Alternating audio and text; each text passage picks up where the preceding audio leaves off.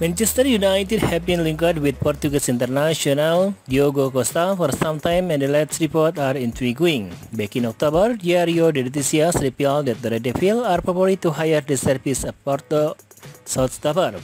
As per today's version of Journal de Noticias, the English team are not intimidated by the high police clause of player in the Liga NOS. The famous Portuguese media outlet have mentioned that Manchester United are not afraid to agree the £66.5 million fee required to score the signing of Diogo Costa. David De Gea has been the number one goalie at Old Trafford for over a decade, but in all fairness, the Spanish side in the past his best.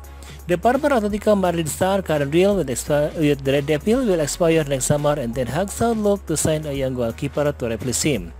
Diogo Costa, 23, has been brilliant for Porto in the current campaign and was a key member of the Select squad that reached the quarter-final of the FIFA World Cup in Qatar. This term so far, he has made 20 appearances for the Dragon, conceded 17 goals and kept 9 clean sheets, 3 in UEFA Champions League.